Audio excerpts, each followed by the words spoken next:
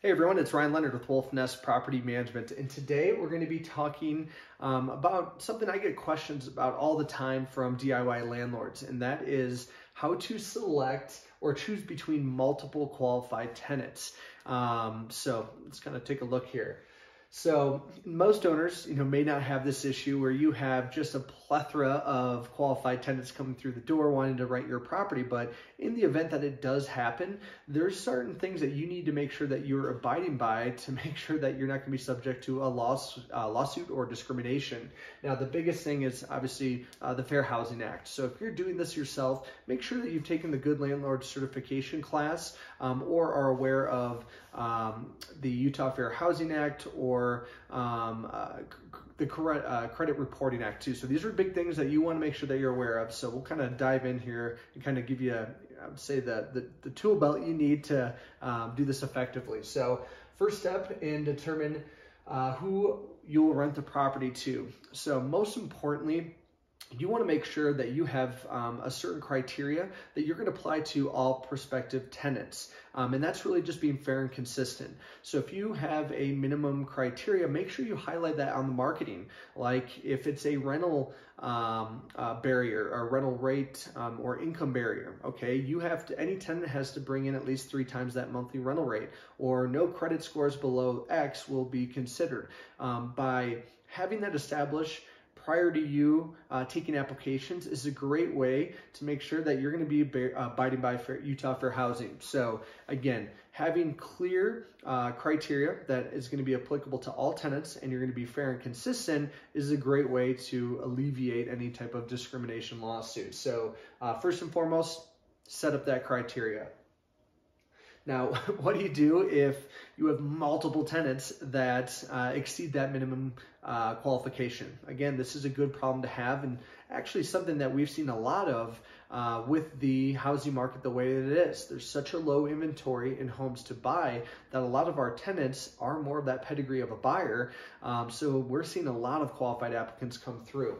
So there's really, at least in our process procedures, there's 2 ways to do it. Now, the first one is setting up or going through the application and selecting the tenant who has the longest proof of payment history or has the highest credit score, has the highest income verification. By selecting the best and really explaining that to the other tenants that, hey, we selected this tenant because they had the longest proof of payment history and biggest or highest credit score. These are good things that you want to disclose to make sure that, hey, you're being fair and consistent. Now, one that we like to use is actually first come, first serve. So if we have multiple applications come in, what we do is the first tenant to submit the security deposit will lock them into first position. Now, what that means is that we're going to start the screening process with the individual who submitted the security deposit. And we're going to do all of our checks. And as long as they are able to pass that screening criteria that we have set, they're going to be able to move forward with that property. So again, first come, first serve is what we typically like to do. It really helps minimize that vacancy. And we hold them to a standard that they need to pass all these checks in order to be able to lease the property.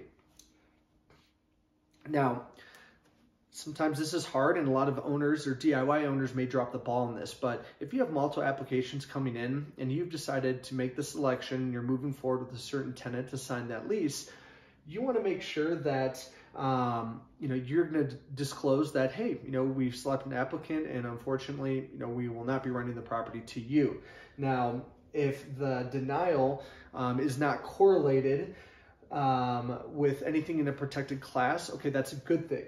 But if the information, the denial was based on, let's say, a credit score, you have to make sure that you're abiding by the Fair Credit Reporting Act. So again, if you decline a applicant based on, let's say, their credit score, okay, you need to go and notify the tenant that this is the reason why you were denied the application. So again, definitely something that you want to make sure you're doing when you're a DIY owner. Now, I know a lot of this can be, somewhat overwhelming and things have kind of changed if you haven't rented your property in a long time, but we're here to help. Honestly, our leasing team and applications team is so great at not only moving quickly, but ensuring that we're going to place great tenants in the property. So if this is just too overwhelming for you and you want to hire a professional management company to handle this for you, we're happy to do it. We'd love to discuss your property or your portfolio, see if we could be a good fit for your needs. This is all my contact information, my email, my phone. Give me a call or shoot me an email and we can discuss and see if we could be a good fit. Thank you.